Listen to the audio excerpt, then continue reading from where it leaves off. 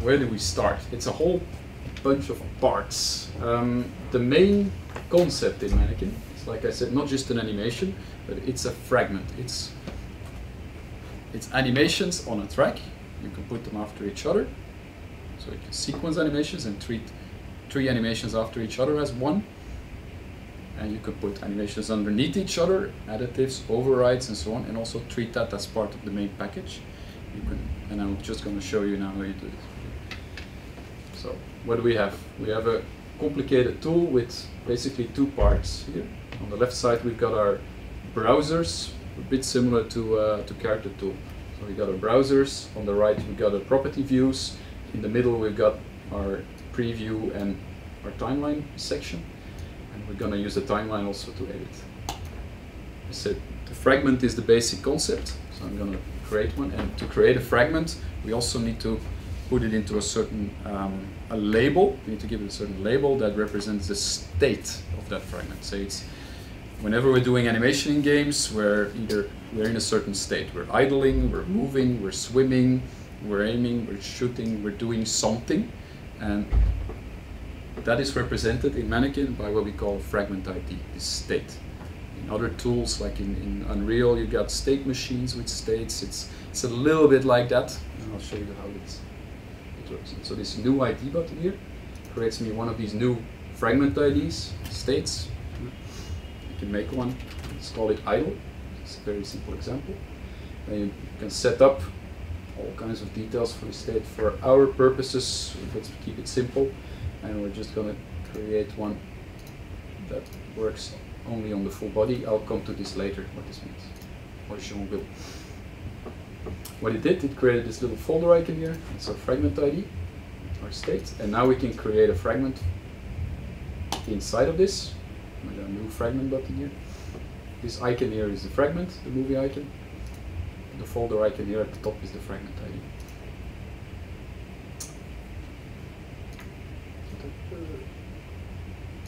Okay.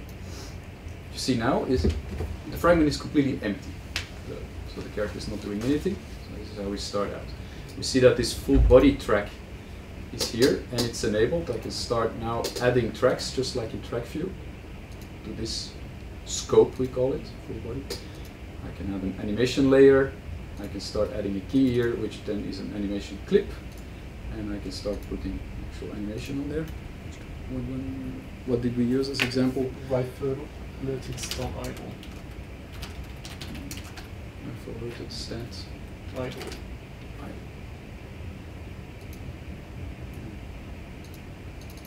Okay. So just very similar, like track view. You see a key. You see the length of the animation. Zoom in a bit. So in here.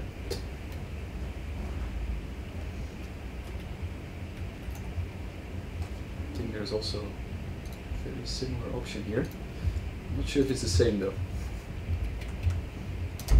Nope. Well, yeah, kind of. The light multiplier. Yeah, construct through it like normal. You can go to a frame display by clicking on this little icon here with the 1, 2 on it. Move the clip around in time. Sorry, is this the current state of the current build? This or is the current this the advanced UK? This is the Novus build. So it's pretty advanced, but it doesn't have some fixes with copy paste and all kinds of other little things and annoyances that they worked on. No, it's not in. Right, this has been used already in 2 projects. So 3, 4 licenses. It's just the interface looks so much better when we worked on Rise, right? Mm-hmm. No, because it's dark. So everything from the tracks, the visualization of the different animation clips. Yeah, this went already through a couple of stages. First the gradient and now the flat look. So I got one animation here. Let's just try and play this right away in the game. Probably want to make it looping though. Ah, looping. So here are the clip properties. There's a looping clip thingy here. So you can start looping it. And it shows you. We can barely see that, but yeah, you have small ticks showing you as well when the animation loops. You can barely see at the distance of the screen, but small ticks. There is, I don't know who asked all, I think it was Bogdan, there is the playback speed, so you can start playing this 20 times as fast. This little clip. And so you can start hacking with your animation, start changing it, or your game designers can come in and start screwing around with your animations. Oh yeah. Yeah. Is it a static value, or is that can be changed over time? Or? This is a static value. Yeah.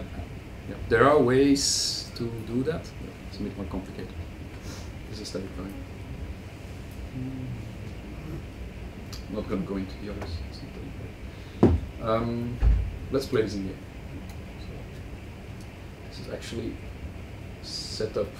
If everything else fails, we can come back on this one. That's like the It's solution. a backup solution. But let's just try to do it ourselves. This guy has to go here.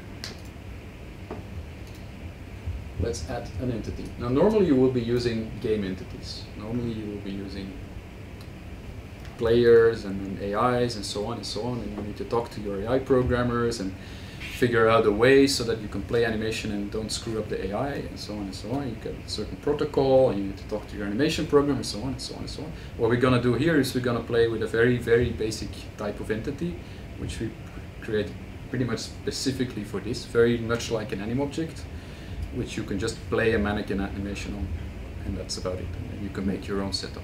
It's not really something I would use in a game, but maybe it's good for background objects or anything else, or demos like this. You could use that Or for previewing stuff. Yeah, for, or for prototyping animator, even maybe.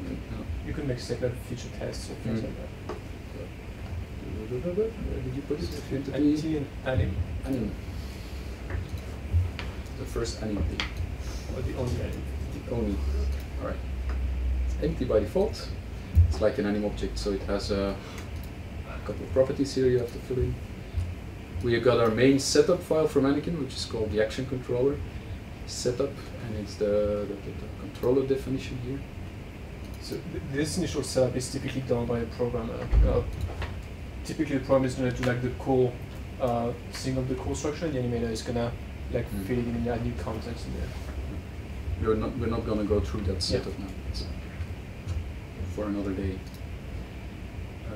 That we need fragment that you showed, you can save it along with you, and that's the idea. It's already there. It's already It's saved. already there. So So right now it's in memory, it's not saved on disk. Okay. But the that's thing, the idea, right? yeah, when you load something in there, it's actually gonna open the file, but we have a cache, so all your changes are in memory. I mean, we don't have a cache, but everything you're editing is in memory. Therefore, when you refer to that thing, the system knows that I need to refer to that. But you also can use that in Tractive, right? As a fragment. in SDK you can. I'm not sure we can in Novus at the I moment. don't think we have it yet. No, I don't think so. Yeah. Which means exporting the properties inside the fragment in Tractive could work at some point, right? All the parameters static that you showed me, like the scale of the animation.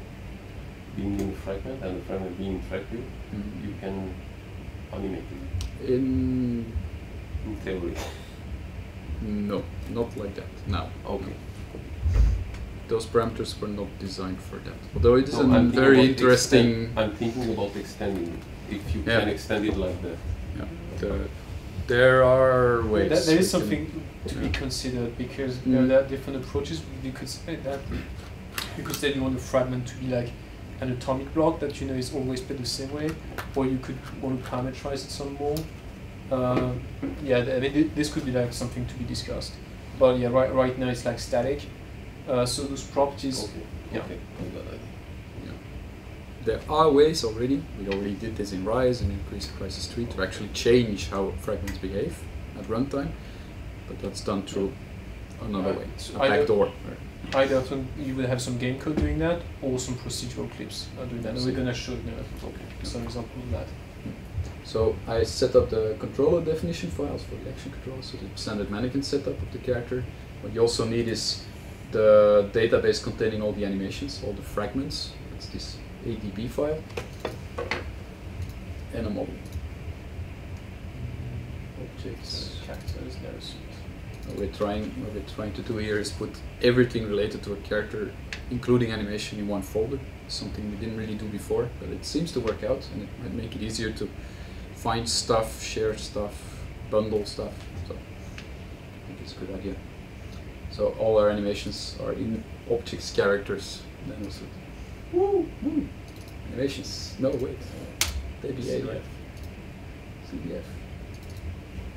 There you go. There's a character.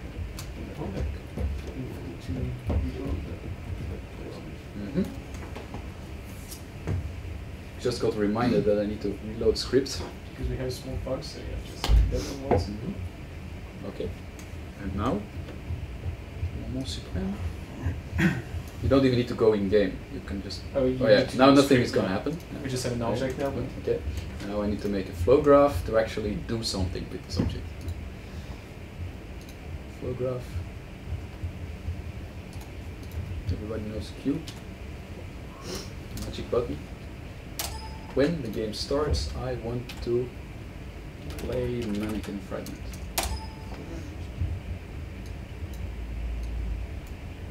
So it starts, play on the graph entity. The fragment ID is idle. That should be. See what happens. I enable this. It's playing the idle. So now this is actually telling Mannequin, look for a fragment with the ID fragment, with ID idle, and play it. You can show the debug information while we're at it. That's mn debug. And then the entity name, Mannequin object 1 in this case. I think in the game you can have tab completion, and there are other ways, but we might come to that later. What you see here, this is the what we call scope, the part of the character on which you're playing fragments. This is the animation it's actually playing. It's probably you can't see it, but it's this rifle alerted stand idle. Here is the name of the fragment ID, which is idle, and there's more information we get to later. So if I stop it, it will. This goes away. If you stop it, then it just says no fragment, no action. Now we can. Can you blend between fragments? You can, right? Yeah, we're just doing that. And it would be hard to do that request for working to see what is sampling and what. They don't really have the same like the atomic structure. Okay, yes. Thanks. Cool, thanks. Missing somebody? Yeah. Or did Yevgeny just left? I think it's just a coffee. So, but we cannot set up like little state machines in Kismet to preview this. no. Well, in flow graph. We'll come to that later. Yeah. Sorry. What exactly do you mean when you refer to something as atomic? And So when you play a fragment, you basically expect the entire content of the fragment, like all the different scopes, to be in sync. yeah. So if you say you want something to start at 0.2 seconds, right now we're not in the mind state where you would want to parameterize this tiny point. Yeah. So this is like when you start something, you want to start this entire block, and not only, alright, maybe only the first track or only the second Okay. one. So if you want to break things down some more, you're going to need to use some more scopes, but we're going to go through some examples of that next. I'll just show again what I said in words before, that a fragment is not just one animation. A fragment is any number of animations. I could put another one here. For basis. Did you just double click or I double How click to did create you- a key. to create the animation? So I'm going too fast. I've been doing this so much. Yeah, sure. So I double click to create a key, like in Okay. track view. And then we need to give it an animation. Yeah, I need to give it an animation. So I click here to fill in the animation. Sure. I need to browse it. I need to go to it. And then I think it's the same in track view. This is where most of this code comes from. Is double click it to fill it. I think you can even leave this open, but I close it anyway. There is a way to drag and drop from the old character editor, not from character tool yet, but we need to discuss that and see if we can get that back. If you have more monitors, it's very, Yeah, very, that was what very I was useful. going to ask. Is there any interoperability Yeah. between, and is there any, what's planned? So, like I said, for character editor, there is a bit of interop. Okay. For character tool, not yet, but it's certainly doable. We need to discuss that a bit. Evgeny is coming back soon. Yeah, that's why I waited for Evgeny to enter. So something where you can drag and drop from character tool into a clip like this would be amazing. Karim was able to do it in 1 day, right, with character editor. So So we should be able to should do be 5 minutes. 5 minutes for Yeah. that. So, Were you just doing it? just Yeah, it's oh. ready to load the stack in there. Right, so now we have 2 animations playing, one after the other. And this is basically a non-linear animation tool now, where we can start playing a bit with the blend times here. Make it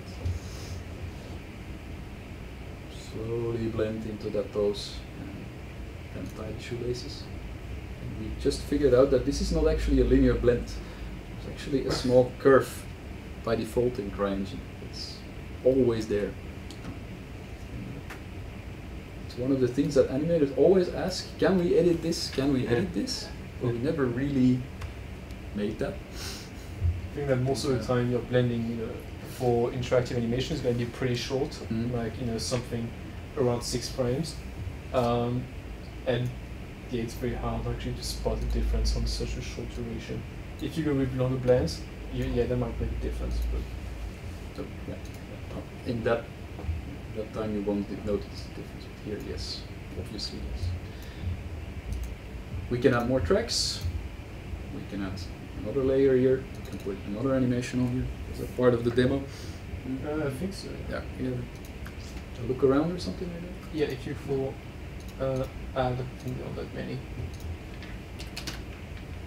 and in the right floor. Look around that. In case you've got the Ah, the crash. slider. I've seen that one. No. It's dragged over the side. What was the question? Well, I tried When to you quickly quickly set it up. and you want this cross blend in the middle, is there any way to visualize where the first clip ends? Because then you just have a In this version, you'll see the other clip underneath. okay. Because it's slightly So transparent. you can actually tweak so that when you overlap, you can actually tweak so that the end of the blend is like sort of aligned with the end of the first clip or Yeah. before. Because if you wait too long, you're gonna go into this weird what you call pose to anim blend where the character seems to stop a bit. Yeah. Yeah, because I know the way you used to have to do it before is align the playhead with the end of the animation, then Yep. do that, and then put your blend across to. It's just fiddly. Loading home from 2.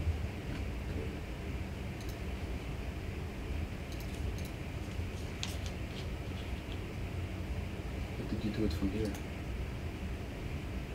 Yeah, might work.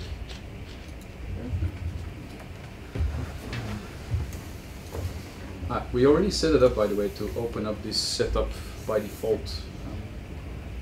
But normally what you do is either you load it yourself here, in your previous setup, or you do it from the, wait a second, before I go in there. There are settings here, in the preferences of the editor, where you can set up the default one. If you're always working on the same one, of course you go in there and change it. You can also change the size of the tracks, which was one of the most requested features back in the day. Yeah, it's cool. I Yeah, love how high you customization. Okay, now I need to be really quick. No.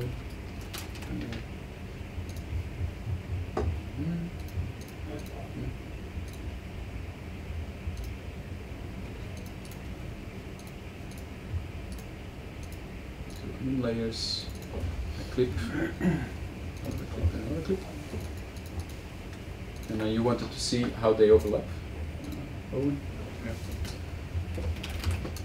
Can you remind me the names? This one was rifle, alerted, stand idle.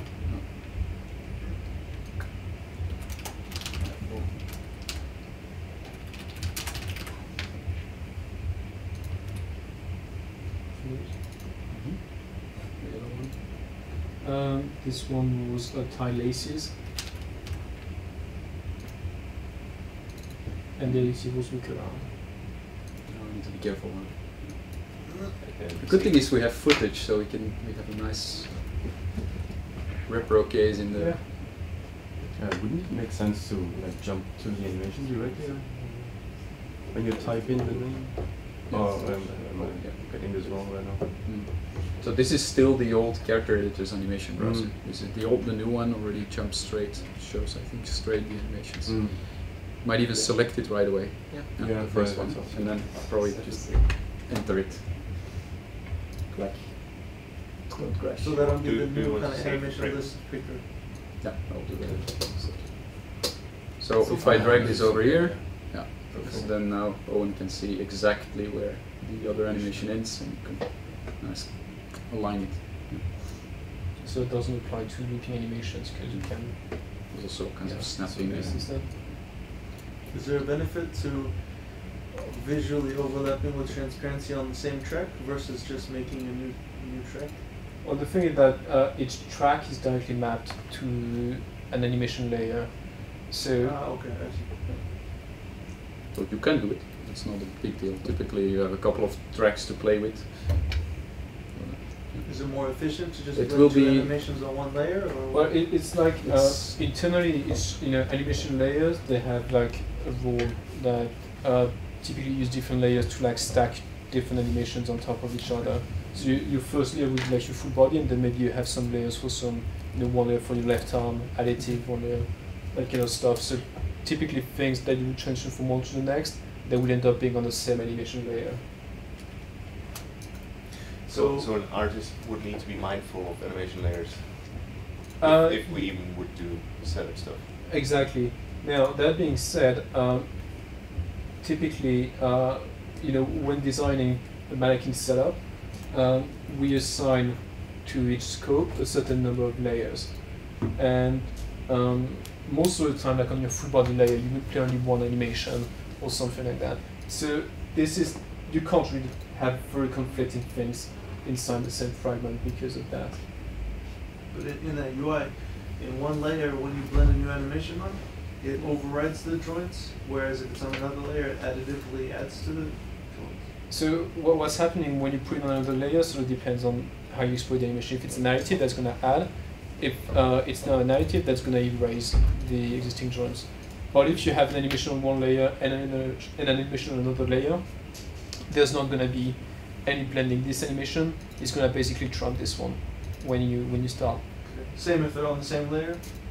So if they're on the same layer, then you're going to get a nice crossfade blending. Now this is what this is the internals of CRYENGINE. The crossfade, the curve on the layer below isn't taken into account? I don't think that when you it's start. not in the same way as you get the correct crossfade if you put them on the same layer. Okay. Otherwise, it So in theory, in the UI, we could like put them on two different tracks, and so that you can have multiple tracks per layers. But yeah, that could be like a potential different representation. But internally, yeah, for Mannequin, for CRYENGINE, you really blend things inside the same layer, not cross layer. Did I forget anything? Yes, the reload. Oh come on! Did you save? Right. No. Do we need it? You forgot to attach it, I think. Yeah. What is this? This is the node. Yeah. Forgot to attach the entity. Yeah. Got the pink thing. Oh, Yeah, those that's nodes. why we haven't prepared. Yeah.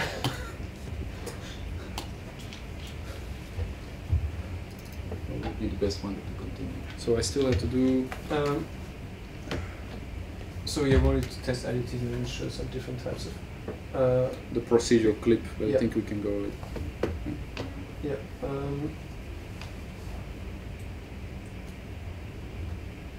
Well, it'd be good to show with additives the different options we have as well.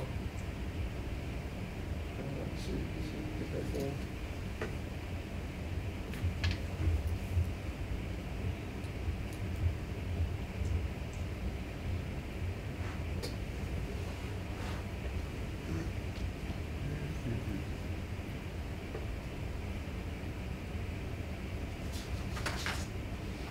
So while it's loading, I can probably talk a bit about scopes and explain a bit more about what they're actually supposed to represent.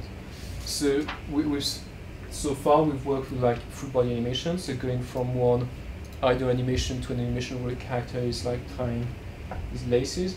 But typically in a game, when you have like a more interactive environment, you can have multiple things happening at the same time on one character. So the character might be looking in a different direction, or you might be reloading while running, or you could be doing a million different things. Maybe if you're running next to a wall, you would have the Uncharted thing where you like put your hand on the wall, and those things. What's happening is that they're basically independent, things that your character are doing at the same time. Your character is effectively doing multiple things at once, and we said earlier that like fragments are like atomic. They're like unit blocks you would use to build that. So what we're doing in Mannequin is that we're saying we want to have a way of playing different fragments at the same time on the same character. So you would have like your run fragment running at the same time as maybe your reload fragment. And to do that, we use what we call scopes. And scopes are really just a container, an abstract container for those fragments to be played. They can be mapped to the same character, to like physically the same character. They can be used to like represent different parts of the character. Maybe you could have a scope, for one arm if you want to, very fine control over that and say, right, I want to specifically control how this arm is moving independently of the rest of the body using fragments. You could do that. You could also use scopes for stuff which is not directly mapped to your joints. Do we have fragments for, let's say, I just used the right arm? Because there was like full upper body, right, for additives? You could. It's not in the setup we've done for the demo, but in theory, yeah, you could say, all right, I want to drive the right arm independently from the rest of the body. Sometimes, not even all the time. And when that happens, you would like need a different scope that would say, all right, I'm running on the full body, but the right arm maybe is playing an additive. Yeah, but at that point, the additive needs to be stored, animated in the way that just the right arm moves, right? Yes. Like So you cannot mask. No, right now there's no. Dynamically. Right now, no, we don't have masking, so that would be done at export time. Totally against. For it, yeah. Yeah, the And contextual stuff. What? Graph entity, Yeah, yes. maybe Okay. let's do a batch of saving everything. I saved the level already. Yeah. And don't forget the fragment. Yeah. Okay. Let me first show you how to Yeah. do that. Jean, the contextual stuff is driving this fragment when we want to do something contextual. How is it linked with the fragments? Yeah, Instead of the link? So typically your game code would exclusively work with fragments. So whenever you do an action, be it clicking to fire, or when you get to a contextual animation, that you're gonna have a system that's gonna say, well, I want to play this fragment. Are the scopes static? So you define them once? Yeah, the definition of the scope is completely static, and it's typically done by the programmer. So the programmer is gonna say, right, I'm gonna allocate 3 animation layers to the full body, 2 animation layers to my upper body, 1 to the head, and maybe 1 for the left arm if you want to do a specific action only for that. So you have a breakdown of those animation layers onto scopes, which is statically done. Right. When I save, you'll see that there, apart from that, there's this Mannequin file manager popping up, and it shows you a whole list of files, and you're like, what? I only changed a couple. And it's true. It shows you that you changed that guy, that guy, that guy. And what it also shows is that it loaded all these other files, and what is in memory seems to be not the same as what is on disk. So it means that somebody has been manually editing the file on disk so that it doesn't really match how the editor would save it. We're gonna revise that a bit because it's really annoying that this always pops up. But what I'm gonna do now is I'm gonna undo changes to everything except what I edited. Now I save So there's generally a lot of these ones. little, a lot of files, or Yeah, currently it already loaded a whole bunch of other files So because of the game running in the background too. So what the main reason why you saw all that stuff in there, that could be because maybe a file format changed and somebody didn't re-export everything. yeah, I'm just wondering. I know a lot of the files we have, but I don't know anything about Mannequin files. Is it that like Fahad, you, Ade, you guys know exactly what files you've changed? It's a And- perfect and point prof- because you. on Rise we had this I wouldn't say issue, but it was not very user friendly because so many people worked in certain stuff. The designers could talk to each other, but there was no way that 10 people could work on. I mean, how is it designed to support like different artists working on different characters at the same time, and not have conflicting things with fragments and all that crap. So contention that can be a big thing indeed, meaning that in Rise typically we had like multiple designers, sound designers, Is it in there? and I think this one. Just some of that. Yes. Yes. Yes. Yeah. It's the only option. So in So Rise, yeah. In Rise you typically have sound designers, visual effect designers, and animators, mostly facial animators actually putting their tracks, and system designers working at the same time on the same fragments. And so we had to like try and find solutions on a persistent basis on how to break the files down so that not everything would conflict. But that's sort of that is something that sort of has to be solved on a case by case basis, even though at a system level we could probably find better solutions. Yeah. And in C3 and also in Rise we already did this to a certain extent. Like we are able to say certain fragment IDs, like all the idols go into another file than say all the sound stuff or all the hit reactions. So to a certain degree we already did this also in Rise, but there are still a couple of things that are shared and there's contention there. So you can basically break your files down by fragment ID. You can also break them down in a way by scope.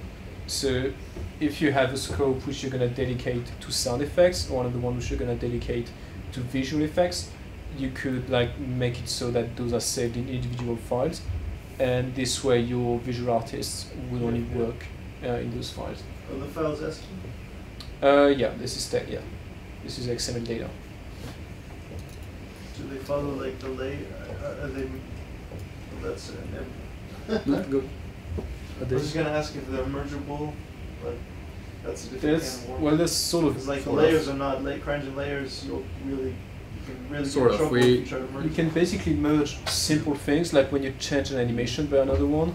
Okay. In Perfor, that's not going to be a problem. But if you like move stuff around, yeah, it's going to be a whole We different. do. It is a deterministic way of saving, so it will always save in the same way. It's just like there are a couple of things that can still move things around. So If you want to make it makes it really easy to merge, it actually requires a bit of extra thought from the designer from the coder that set it up.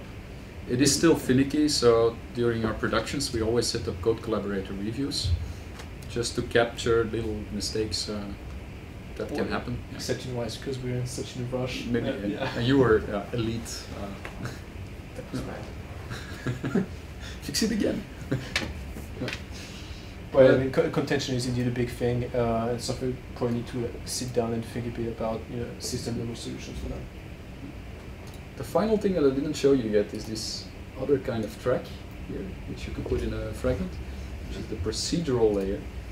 And this is the way we can extend the system. We can create what we call procedural clips, not animation clips, procedural clips, that can do whatever we want as programmers. So we have a whole bunch of types here,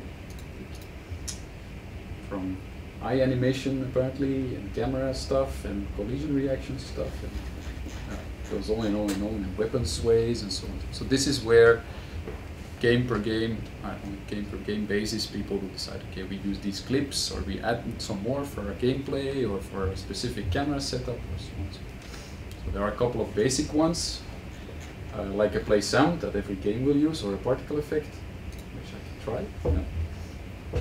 But there are also a lot of very, very game-specific ones, like the weapon stuff. This is specific to the Homefront 2 weapon. In Crysis 3 we had other weapon ones, and in Heroes, or in whatever we're gonna do, we'll probably have other weapons again, depending on how we're gonna do our weapon setup, to make it as easy as possible for you guys to set it up too. So, just, yeah. and it's specific because it makes assumptions about joint names and orientations, or? No, so basically it's a simple framework for game programmers to implement any kind of logic. Yeah, I meant the pool. I meant the actual individual items. So the way you do weapons is very game specific, and Yeah, that's what I meant. it could be. It's not necessarily hard-coded join names. It could be, but You might want it to be like more procedural or more like animation heavy. C2 we had a lot of poses that we then in code blended together. In C3 we did it differently with a lot of procedural on top, so we controlled the procedural parameters through Mannequin clips. Yeah, sometimes you have akimbos and you have 2 weapons, and then you need maybe 2 clips or 1 clip. But Okay. it's very But each thing in that combo box has it fills the parameter list. Yeah. So you technically could have some more general stuff Yeah. if you wanted, where you say, "Hey, joints," and you give it the joint Exactly. name and what's my up axis or axis delta or something. Exactly. So if you look at this one for the particle effect, it's a very generic clip.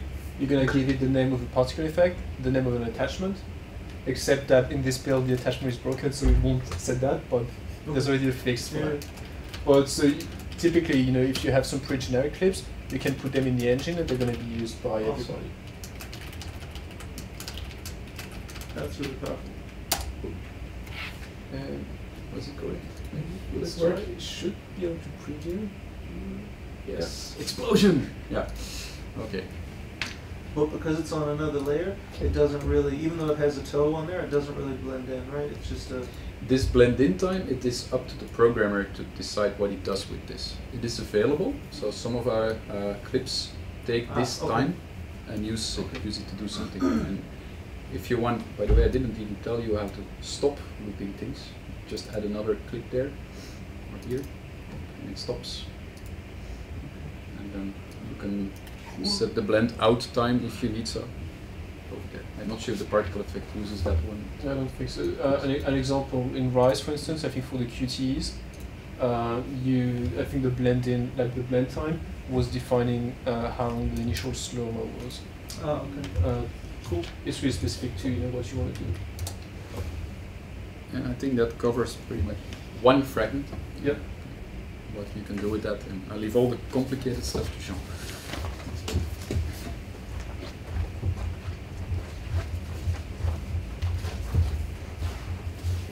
Save? Yeah. I don't need to return with the crashes. Okay. Let's do that once more. So let's save our changes. So again, same thing. I'm gonna ignore all of those and just save the relevant things. So right there we've seen how we can set up one fragment and various types of operations you can do in there. So sequencing multiple animations, even having multiple layers in the same in the same fragment. I don't want to die now. It's recorded. Or even having different type of procedural things in there.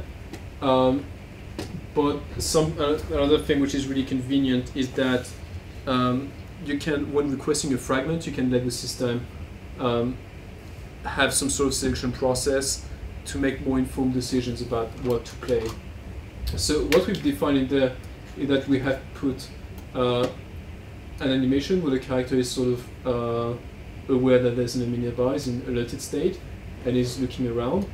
But what we could do is say, alright, when in idle, actually maybe he's relaxed and is doing something different. So the way we're doing that is by adding like annotations to our fragments, and this is done through what we call tags. So what I'm gonna do is I'm gonna create a new tag which I'm gonna attach to like this mannequin setup, which is gonna let me know when a character is in a relaxed mood or not. So to do that, I'm gonna go to the tag definition editor, and right there we see all the tag definitions we have in the game. So I'm gonna pick the one that we're using right now, which is yeah, this one. Workshop empty. Yeah, and I'm just on the right side. I'm just gonna click this button, and I'm gonna call it relaxed.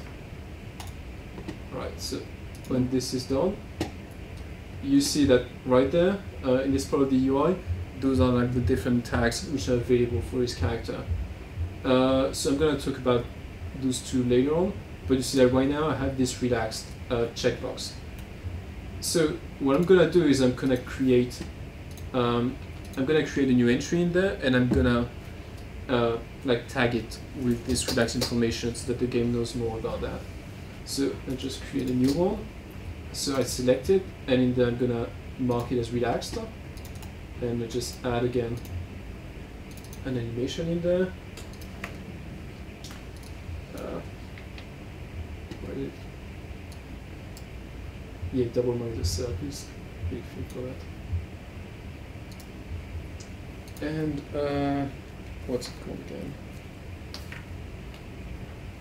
Something relaxed. Yeah. Relaxed rifle. Relaxed and idle. That's what I'm looking for.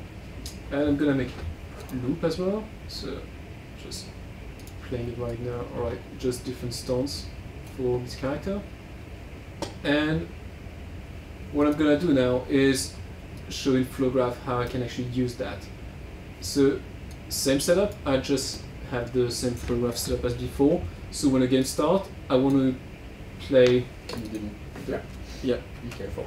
The idle fragment ID, but this time around I'm also gonna force this new relaxed tag I just created. So I'm gonna go back to my level. Yeah. View. Perspective. They get blended. All the Well, right now I'm just like selecting one. I'm gonna talk about like transitioning, but right now this is just saying instead of playing the normal version, you play the new version I created, which is relaxed. So if I just play right now, you see it's in the relaxed pose, and if I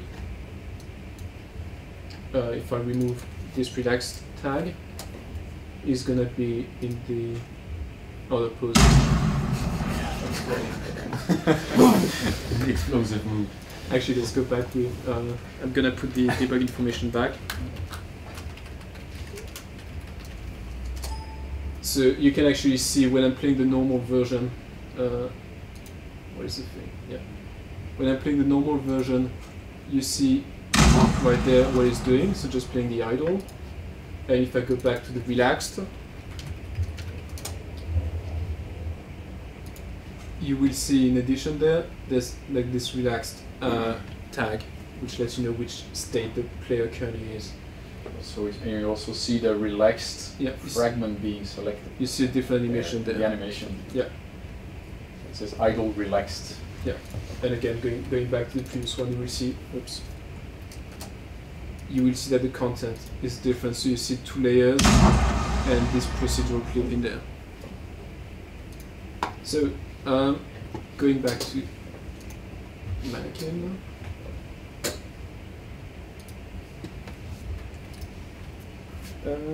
So which one is next? Alright, so now, so I talked a bit about scopes earlier. I'm gonna show how we can actually use them. So typical example, very common example, is you do something on full body.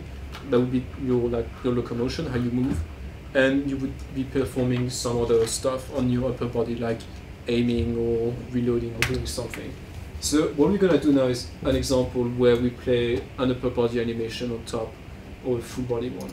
So the way I'm gonna do that, I'm just gonna create a new fragment ID, which is gonna contain this new action that I want to do, and I'm gonna call that. I'll just call it upper detail. And this time around, you see we went quickly over this window the first time around, but you see right there the list of all the scopes which have been defined for his character. And this time around, I don't want to play on the full body, nor on the slave. I just want to play on the upper body scope. So I just check this one, and in this new fragment ID again, I'm gonna create a new fragment. And you see that this time around, the upper body scope is the one I can actually edit with the small like movie icon here. So I'm just gonna add an animation layer, and I'm gonna put, gotta keep moving things around. I'm gonna put an additive animation in there. So I'm gonna take the look around animation, and I'm actually gonna remove it from the, remember that in our actual idle fragment we put the additive. It probably doesn't belong there. It was more for the sake of demo, so I'm gonna remove it from there, and instead we want to drive that in a different way. So in my new upper body fragment, I'm gonna just put like this additive animation as looping, and to demonstrate that, I'm just gonna make a simple example where I play this idle animation on the full body, and I'm gonna play independently the upper body version. So just setting that up, I'm gonna say after like 3 seconds after starting the first fragment, I'm gonna start a new one. Oops. Except that this time I want to play this new upper detail fragment I've just created. Is there a chooser? No. Do you have to set a string name and remember? No, unfortunately not at this point. At this point you have to retype the name of your fragment. I mean that would be like a neat extension, but it's not there at this point. And I'm just gonna go back. Yeah, up till now we typically programmed this, and then there was other ways to do that. So going back there, so what's happening is, turn around. So for 3 seconds just in this state, and then you see he's playing his upper body on top of that. And you can actually see in the debug information here, those two scopes. So the full body is playing like the already instant idle animation, and the upper body is adding on top of that the new animation we've just put in there. So that's obviously a very simple setup, but that's typically what your game code would be doing, like based on your player inputs or something like that. So getting back to Mannequin again. So next thing on the list, Highlight. the previewer. So we've been mainly working so far with the fragment browser and fragment editor. So this is a browser and the editor. But Mannequin also has a built-in tool to let you view a sequence of different fragments.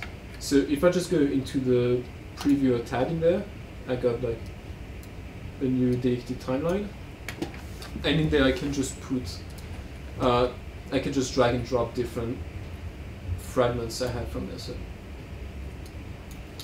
let's say I want to start by seeing my character in idle relaxed, and then maybe is going to the non-relaxed idle after a couple of seconds. And I'm also gonna put like the upper body animation at some point in there. And you can use this tool to see both on the timeline and visually what that's gonna translate into. So I'm just gonna loop a small section of that so you see going from one to the next. Actually, let's make that over a slightly longer amount of time and move this Using one your right click, after. you can move these red markers around on the timeline. Right mouse button. So this is just a tool we can use to like preview given sequence of actions. And in that case, you can actually see that maybe the blending is a bit rough in there when you go from from this one to this one. This is probably something you would want to tweak. What I'm gonna do is I'm gonna basically mimic the same very similar setup in game, but I'm gonna put like some new I'm gonna create some new actions for that because we probably don't want to mess around too much with the idle. So Can you see things like ground alignment and stuff in here? Very limited. Yeah, you could. That Hard would to know. require extra care from Yeah.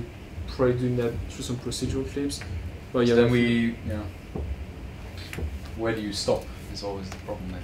Do you then need to import level geometry and all that kind of stuff? I know in Homefront 2 they already do a bit of that, so it could be done. We just assume that Where it it's stops. flat. Mm. I mean, you do have a floor. We do a floor, so we could start adding a slope. And, I don't mean for that. I mean for like.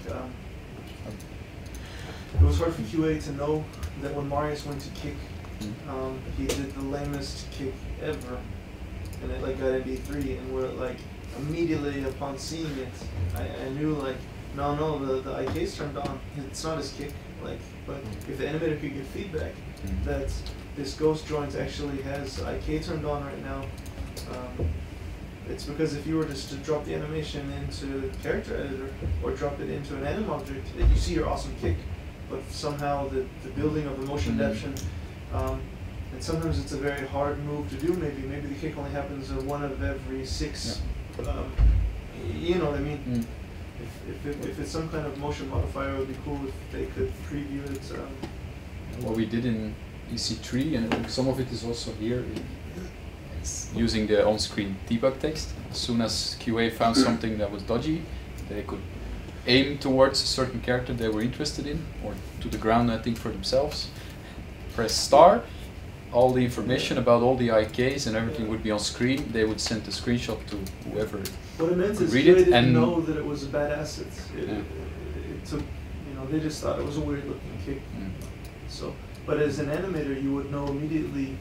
Same with vaulting. If you remember, we had some vaults where the leg IK was on, and he did this weird vault where, it's an animator would instantly know, like, okay, something's wrong. Let me check. But playing that vault in character editor, it looks great, and sometimes that's the only place that they check, because they don't want to have to go into an empty level, place a smart object, configure it properly with triggers, do all the things that are needed to test the vault. This is why this kind of stuff, we could in theory come up with a set of tests, maybe something that we would automate, like run every animation in a complex environment, because I think that going back to Rise, those happened only when the floor wasn't perfectly flat, because flat ground would actually disable alignment. So even previewing that in the context of like the Mannequin editor probably wouldn't show you that information. We actually need to try to re-level. But that's a kind of problem we could sort out by automating a test process where you would play that on various different environments. And that kind of stuff that's possible with this new entity type to some extent. Okay. Could be used for like testing very specific things. we also run feature tests. It's also a bit tangential to this, but where we just have flow graph setups made once, and they run every time we make a new build. We're always thinking about making little videos of those daily or so we can review if any of those specific cases fail.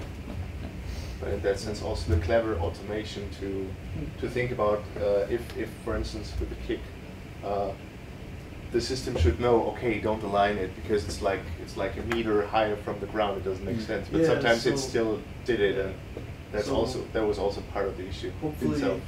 in the future, we'll have some runtime rigging solution to because in the end we batched this foot rig where we moved the ghost joint to turn stuff on and off. Yeah. But if we can write a simple Python script to do it, we should be able to do something at runtime as well. I just meant it can be hard for you guys to see the effects of runtime motion adaptation on your stuff, especially if it's a rare occurrence. But if those contexts or whatever are on a side panel where you can just say, hey, show it to me with this context. Debugging for home, or what if I turn off a certain feature? Yeah. Does it still occur? Okay. Yeah. All right. So what I've done now is I've just created 2 new fragment IDs with 2 very simple actions. So nothing complex in there. I just create like a new fragment ID where the character is gonna just try places. and another one where it's gonna just look around. And what I want to do at this point, I want to play them in a sequence in my level. So, oops, save. Maybe, I'm confident, but save. Oh yeah. Continue. Undo. Save them. All right. So perspective, and so I've just changed my flow graph to immediately at the beginning play the tile lace animation, and after 3 seconds play the other request the other fragment. And so if I just try that out, so we see that the character is starting tiles laces, but it's at 3 seconds last, but it's still not looking around, and it's only waiting for the completion of its first animation to do it.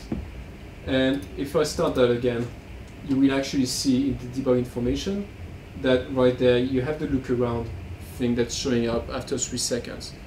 And what's actually happening here is that we have a priority system on actions, that when you request an animation on a character, it's gonna go through a priority queue system, which internally can eventually delay your animations.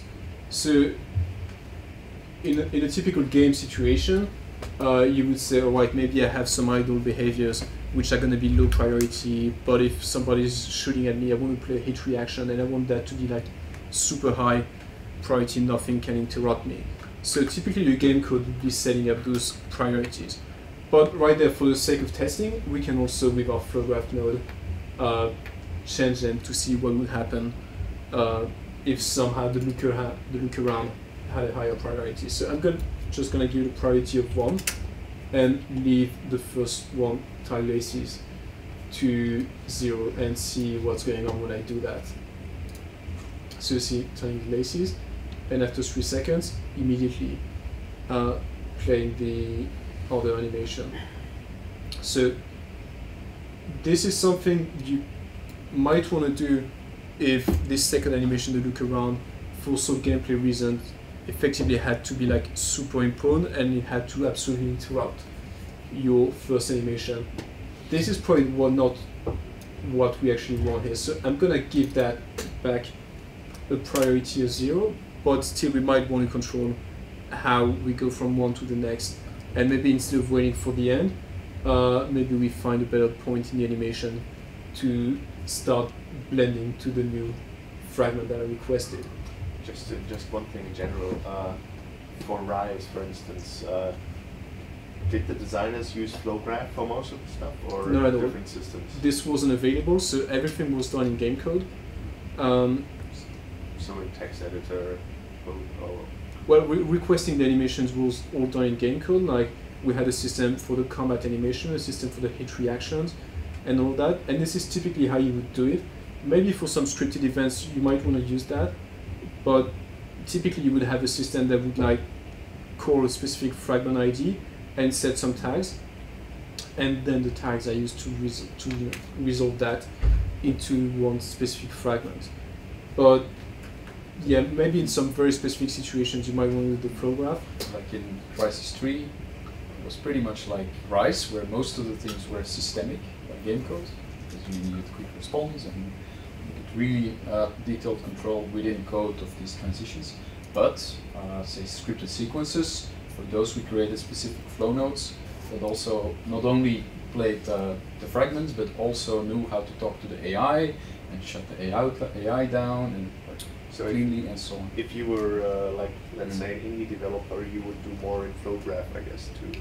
Not necessarily. Really. So that's not the place to do logic in that sense. It's more for the sake of testing. You could like do some feature tests with that, but typically the game code is still eventually requests something, because maybe maybe the game code is saying, all right, my AI character is in this state.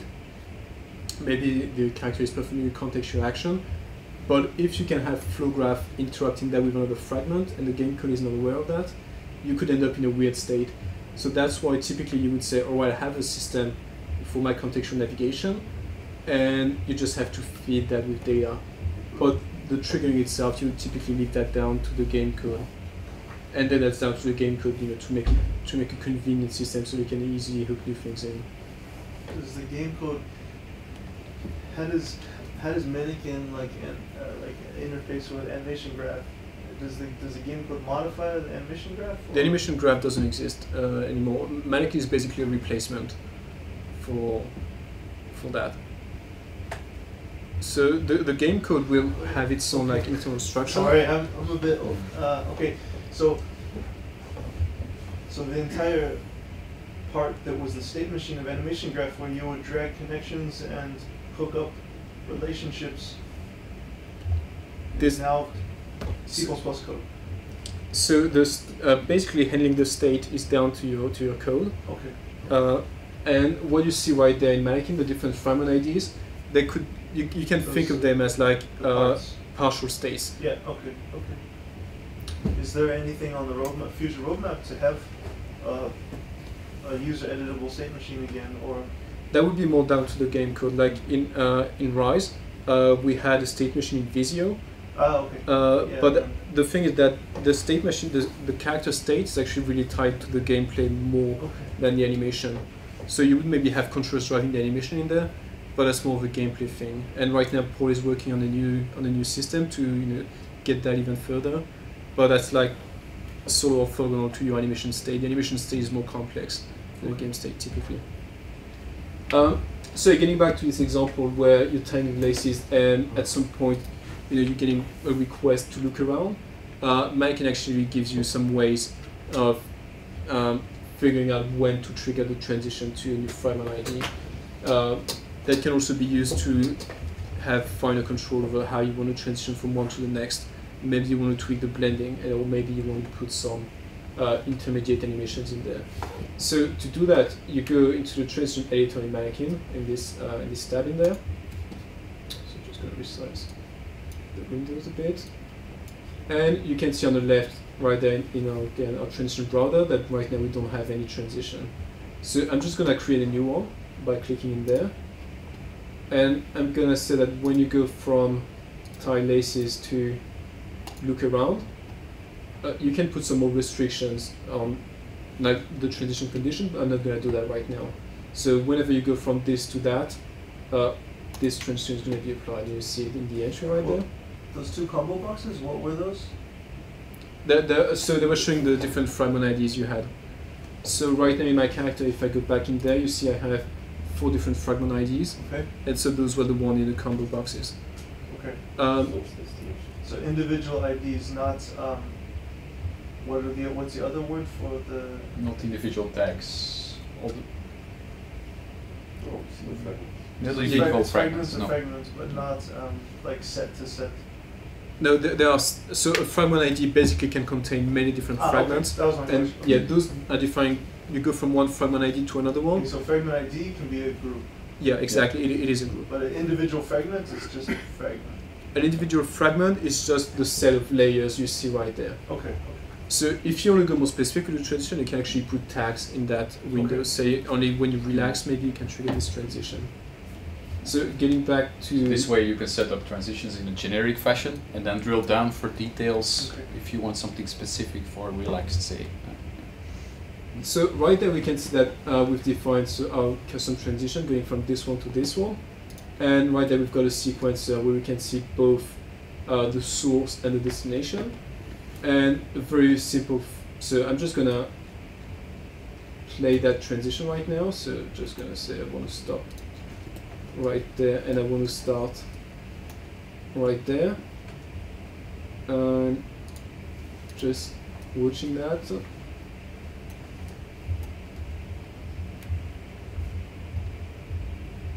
So this is the default blending we have in that situation for that transition. That default blending is set up in the target fragment. Exactly. So you see right there that we have a small blend. This is because in the definition for that fragment, we have a small blend. What I could do in that transition, I could say, all right, I'm actually going to completely disable blending. So that's going to be, that's just going to pop. Or instead I could say, all right, I want to instead like crank up the blend, and you see, I just move that one a bit further back, and it's going to take more time. What then happens in the engine example that we had going? Is there like a transition flow graph node for fragments, or? No, so that's the thing. When you define a transition going from one to the other, in game, every time you trigger that specific sequence, so you go from tile laces to look around, this transition is going to be triggered. Okay. So you see that right there, the blending is smoother, but it's still not very good, because what's happening is that you're waiting for the completion of the first animation to go onto the next one, meaning that you effectively finished your first movement, you're in a pose, and then you slowly blend onto something else, which is really not what you want to do. What you want to do instead is you want to start your transition a bit before the completion of the first animation. And in Mannequin you can do that by moving this this small thingy around. So I'm gonna say, right, maybe the transition can start a bit before, and so when I get to this point, I'm already starting the blend. So I'm gonna make a short blend because it's still a bit too long. That's the earliest time at which the blend exactly can start. But if you only request, like in this example, the transition all the way at the end, it will still not make a difference. Because you do the look around request only around 7 seconds a bit later. So it still does exactly the same. If we would do the request a bit earlier. So, not sure actually how to do that in the, I think I can move this one. This one? Yeah. So what I can do in the tool is now try to mimic, what would happen if I triggered that a bit earlier. And I would then want to start the animation a bit earlier as well. So if you see now, we're actually doing the blending a bit before, and therefore it's a bit smoother. Moving this one around is actually just a matter of, it's just a previewing thing. It doesn't really change how the transition itself is defined. So if I go back to my example in game now, would that be a valid way to define, let's say, where combos link and all that stuff? How transitions work, or is that for high-level things and that's so detailed? That could be a way of doing that. That all depends actually on a number of assets. And the complexity in management. You're gonna get. Basically, you're gonna get the best quality when you can make a decision about where to go next as soon as possible. The trick with player animation is that you only know what the player is gonna do when the player presses a button. So if the player presses late, you don't have the same amount of information.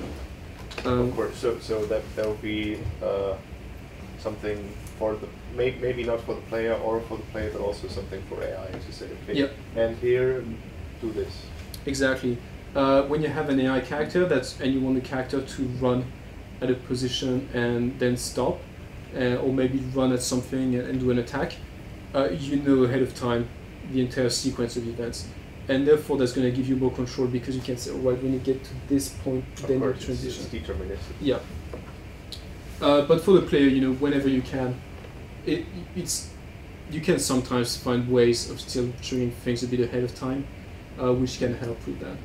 So just getting back to my example then in the level, so just telling the same thing, I don't change anything about the flow graph, but you see that now I'm still requesting the animation after 3 seconds, and it's waiting a bit, and it's triggering the transition that we've just set up, which means that it's a bit smoother, and it's also triggering a bit earlier. You can also use transitions to you can actually have multiple transitions to go from one state to another. So what we might want to do is say, right, if the character is like in this, where's Mannequin? Yeah, if the character is in this tile laces state, and you request to look around, within 2 seconds, maybe you want to transition in a specific way. But if you wait 5 seconds, maybe you want to transition in a different way. You can actually do that in there as well. So if I go back to my transition editor, and you see that this transition right there, there's something that says select at 0. And this means that this transition is going to be enabled as soon as you start. This transition is going to be the one that's going to be used from the very beginning of that fragment. But what I could do is I could create another transition. And I'm going to use the same settings, so going from tile laces to look around. I'm going to say OK. And this time around, I'm going to say, all right, this transition is only getting triggered by moving this thing. I'm going to say it's only getting triggered if you wait like 4 seconds or more. And you can see right there, it actually updated the UI. And you see I've got a transition that starts at the beginning, and another one that starts at 4 seconds. Can you rename those things? Unfortunately not right now. The name is, no, there's no name, it's just like the select time and the context. So what I'm going to do is I'm going to say that, alright, if you get interrupted early in your animation, I'm going to do something different than if you get interrupted late. And what I'm going to do actually is say that if you get interrupted early, I'm actually going to play an intermediate animation in there. So to do that, what you see in your transition is you got like your source and destination states. And what I'm going to do is set the destination animation in there. I'm going to delay this one a bit. And I'm going to add a new animation clip in between. And so just select this one. And I'm going to pick another animation in my list. Mental breakdown. And I'm also going to move this earlier start time, because if the transition is selected within 0 to 4 seconds, I probably want to branch a bit sooner. So I'm going to say that the start time is around. That's this. You see this pink line, yeah, red line that brackets the region in which this transition will be selected. Exactly. And if you look at the other one, you see that the pink thing starts where the first one ends. So this is saying that if the transition gets triggered during this interval, then that's going to be selected. So I'm just going to put my earliest select timer somewhere in there around 3 seconds, meaning that any transition getting triggered from 0 to 4 is going to use this information. So we're just going to test that now in game. So getting back to perspective. And so if you look at the flow graph I did in there, I said after 3 seconds, you trigger the transition. So 3 seconds is smaller than 4, therefore the first transition is going to be used. And if I just play it now, you see it's tying 3 laces. And after 3 seconds, it's going to a mental breakdown, because this is the first transition I've defined, and then looking around. Now, if I put the waiting time to 4.5 seconds, that's going to be the second transition which is going to be used. And looking at it, we see the animation is queued, but it's going to wait for the other point we had. And just based on when you query things, therefore you can get like different outcome. So this is all a bit abstract, but you have to imagine that maybe you're playing a long animation and the player can interrupt at various points. First, you don't want to interrupt right away. You might want to wait for specific output points. And this is how you would do this kind of thing with you cannot call any of these things you just did in Mannequin in Flowgraph?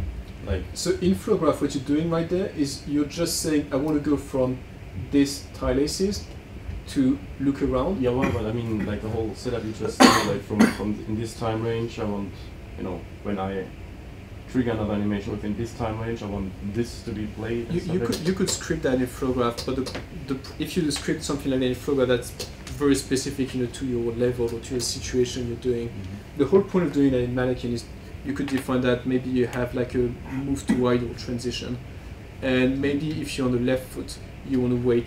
Yeah, exactly. I just for me this is like node base would be so much easier to grasp. Like, all right. Like, but I mean, it's probably just it's also a matter of getting used to it, I guess. Yep. So let me get back to this one. It's probably a matter of how we represent the UI. Because, so getting back to our transition editor. So what you see in the the source and destination, I think that's pretty straightforward, and then you just get some filters. But yeah, there might be like different ways to maybe represent that in the UI. It's not as straightforward as just some states and lines between them. That's the. Maybe we Yeah. can figure something out. Yeah. A bit more visual. And also the fact that I could not be descriptive and say, okay, the first one is mental breakdown, the second one isn't. Because That would also help. yeah, if someone else who didn't work on that opens it up, you don't get any information. You need to double click and check and yeah. So I mean, this one is a bit of an extreme example because if you put like an intermediate animation, you would probably do that on most of your transitions or something like that. But yeah, I get your point about that. Maybe we can think of ways to improve the UI.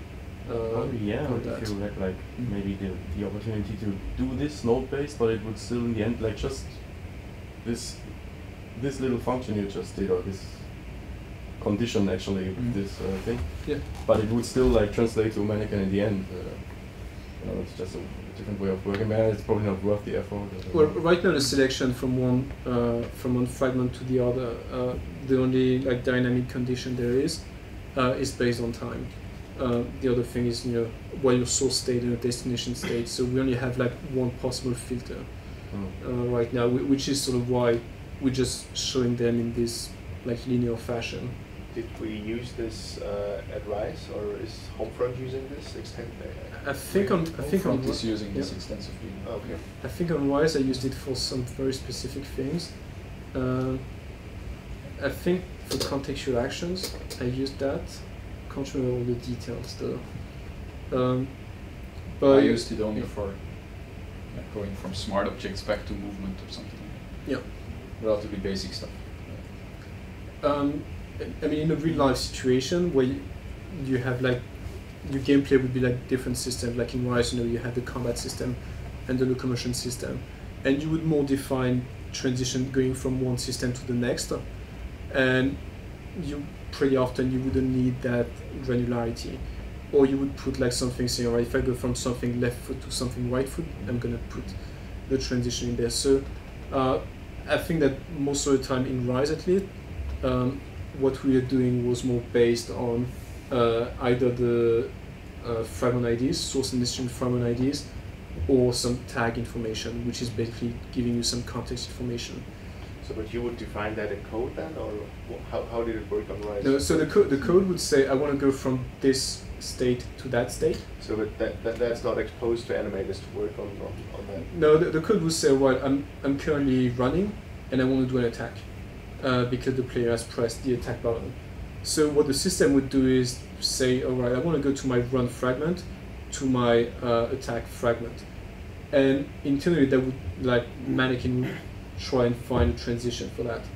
And if nothing, you know, if there's no suitable entry for that, it would just use like the default transition, which is what you define in your attack fragment. But is this something then, this transition editor, something we're going to use for the next project as well, to expose those things for animators to work on blends? Well, ideally, yeah. That's, you know, whenever it's possible to queue things up front, this is when, you know, the transition editor can really be of best use. In Rise, like we use transitions for all contextual navigation.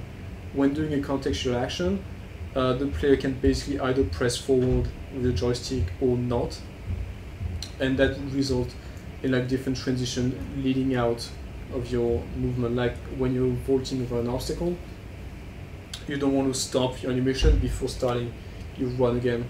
So this is where we would like use that.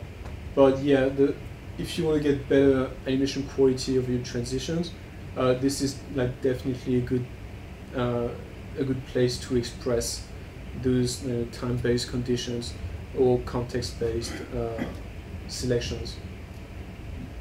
The idea is also, if you want anything more a very complicated condition, you would then make a new tag for that, and you would then, from flow graph or code or wherever you do your complicated condition, you would set the tag and then trigger a new fragment. Yeah, but the thing is, we can only test it once the code is already there, then, right? I mean, that's not like. Well, with this flow node, you can pretty much do.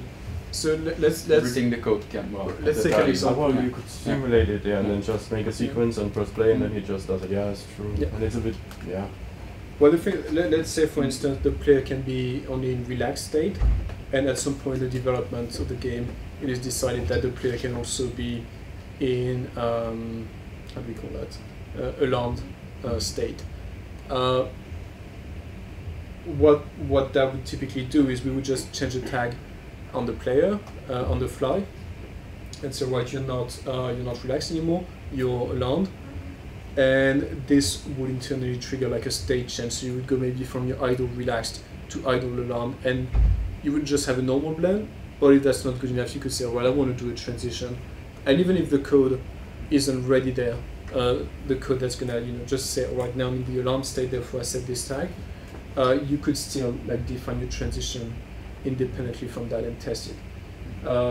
So the basic idea behind this is that the programmer sets up, or the game programmer sets up the basic states of the game, the structure of the character, the structure of the game, and then animators can go in and add style to it, add flavor to it. That's why the name Mannequin was chosen. It's a bit like a puppet you start dressing up. And so the coder defines there is a idle move, an idle break or something, and then animators can go in and make many variations for idle move and so on. They can even define how to transition from one to another. But by default it would already work. Game programmers are happy, and then animators can go in and add the style. So Rise wasn't a good example for that, because for quite a few systems we were so rushed in that I ended up doing like a lot of the Mannequin setup. Like the player locomotion, for instance, when we've added the aware state where the player is still freely running around but with the shield a bit raised. That was actually me going over and saying, oh, right, let's use that, maybe let's transition this way. But that's clearly not optimal pipeline, because I won't do that as good as an animator would. And I mean, also you don't have the time. Yeah. I mean, exactly. We were like 5, 8 animators, whatever. Yeah. We had like one animation programmer. Yeah. Most of the time. So hopefully, with proper setup, these kind of things can be decided up front in a better way, so that state changes can be made more independent. I mean, the visual aspect of the state change can be more independent from the actual game logic. I also imagine that many of the states will be defined within the stuff that Paul is working on. Like, it's a bit of a hope or a dream, but it's like a blueprint system, like a real blueprint. Yeah, that's actually what I was yeah. asking you looking for, because this is really handy to test. So I mean, you can test you it could under do gameplay conditions without code. That's what I meant before. Yeah, exactly. So we could do that in Rise through the Visio state machine, and Blueprint, the system Paul is working on right now, is like the next generation version of that. Yeah. Visio, which happened to have the same code name as the Unreal thing, which does the exact same thing. But we had the code name before. Yeah. We had the code name before. So you're gonna sue them. Well, pause and see. What? Next section is synchronized animations, but if you want, we can take a small break or just continue Can I anyway. ask a question? Yep. What's the context? Is it just a character context? Do you Uh, specify public? This is a very good question. We actually didn't I use know. that at all on Rise, therefore I'm not 100% sure of what this does. This I can explain that later. It's Yeah. it's not that complicated, but it's basically defines here which animation database you use and which entity is displayed there. I mean, that's sort of gonna tie with the synced animations. So you want to take a small break, or Yeah, I don't know. yeah? It's not Take- that much in one movie. Yeah, it's probably 15 minutes left in total. I don't know. You can also finish.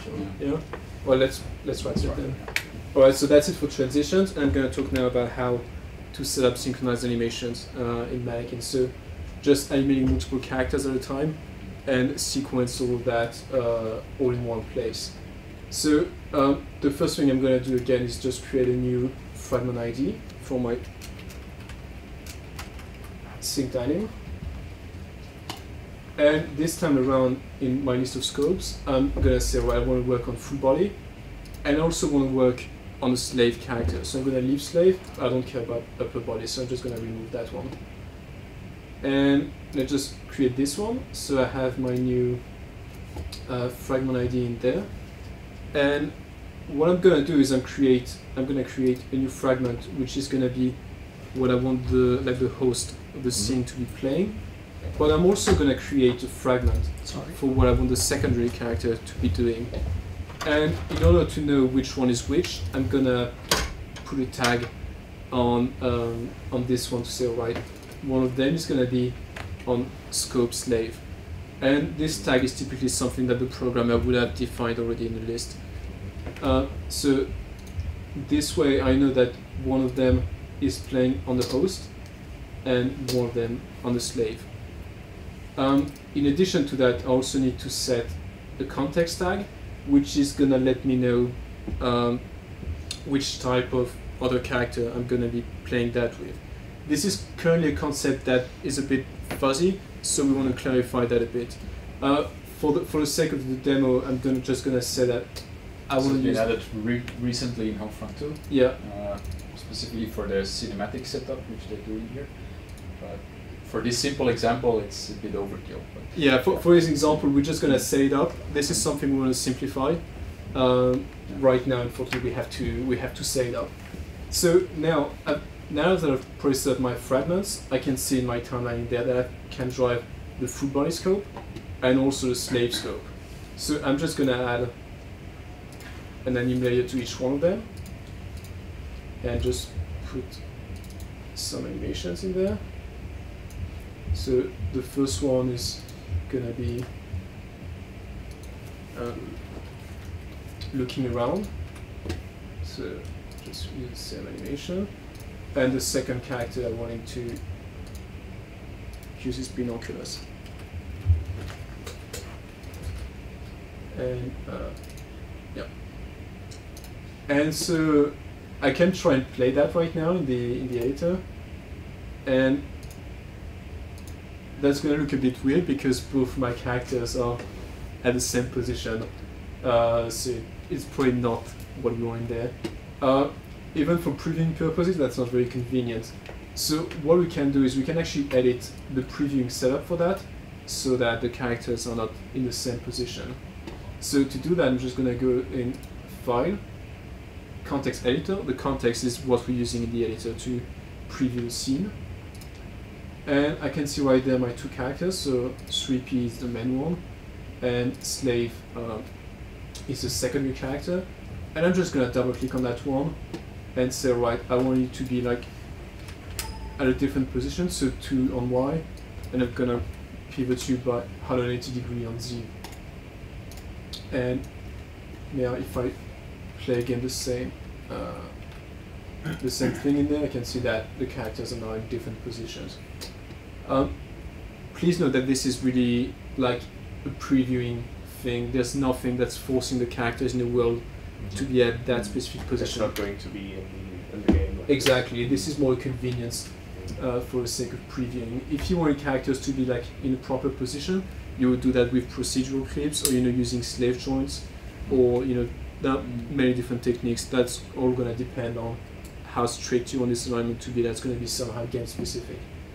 So now what I'm going to do is I'm just going to set that up in the level editor because I want to be able to see that as well. So getting back to the level editor, what I'm going to do is I need another character, so I'm just going to copy this one around. And I'm just put it on this one yet. So I'm just going to put it in a different position, and I'm going to edit my flow graph now. So the first thing I'm going to do is when I copy the other character, it also copy the logic. I want only one logic, I only want flow graph, so I'm just going to remove this graph, which I don't want, and I'm just going to make my small script in there. So I just remove all the logic we had so far. And the main thing to do here is to use the enslaved character flow graph node. And what this is going to do is, this is effectively going to say, I want this character to be attached to that one. So I'm just going to bind that, so assign the graph entity, and I'm going to say this one, this character goes in there, and just going to tie that together. And when enslaving, I also need to give you the context. The context is what you call context is basically what you're going to be binding to scopes. We mentioned earlier that a scope can be upper body or full body, or maybe right arm and left arm. You can actually have multiple different characters, and that we would like say that each character has a different context. So I'm going to say that this second character, I'm going to attach it to a slave scope, and the slave scope is actually using a context called slave. So this is typically stuff that would be done by the game code. I mean, there's a bit of complexity in there we need to expose, but there would typically be a very limited number of contexts. So that's again going to be game specific, this part of the setup. And so what I want to do is, so when we start, I want to enslave this character to that one, and when that's done, I just want to play. Oops. When that's done, I just want to play again my synced fragment on the host, and this is synced adding. And let's try that right now. And it doesn't work because I probably forgot. Yes. So what I forgot to do in there is to give the context tag. You remember I said that the context tag is going to define, is going to give you some information about what you want to, what other character you want to be using for that animation. I forgot to put it in there, so just add it. Context slave. Again, this is part of the stuff we want to simplify this context tag, so hopefully we'll find a simpler solution soon. And let's try that again. And now, yeah, you can see the synced animation we've defined is being played right there. So they're still like doing things which look independent because you're not synchronizing position and all that. But the idea that you're still defining your scene in only one mannequin setup, and with this like photograph logic, you actually attach them together and say, right, I want you to be bound to this scope so that I can drive everything in one place. And this is basically how we did executions in Rise, which had like many scopes. This is the same core system, really. Yeah. In Crysis, a similar system was used for weapon animations, although then that weapon was always attached to the other character, to the nanosuit. Again, there are two different characters to the engine, but they're attached to each other by system, and animators would animate them in sync as if they were one animation. So as an example, when you reload, you're gonna have the arms animation, and you also need to animate the weapon, like take the mag off and that kind of stuff. And so that again would be done by game code, not by photograph.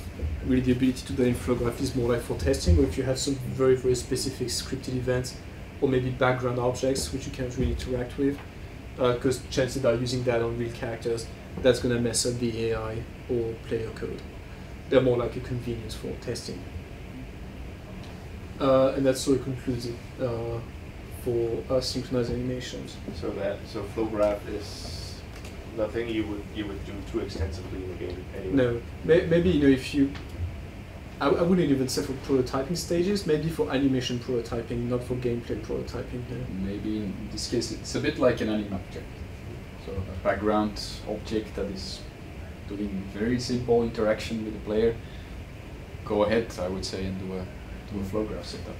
I think we might use that for some feature tests to make sure that everything works fine, because that's like a nice way to do stuff without having to load a player or an AI. So that that's nice to have this ability.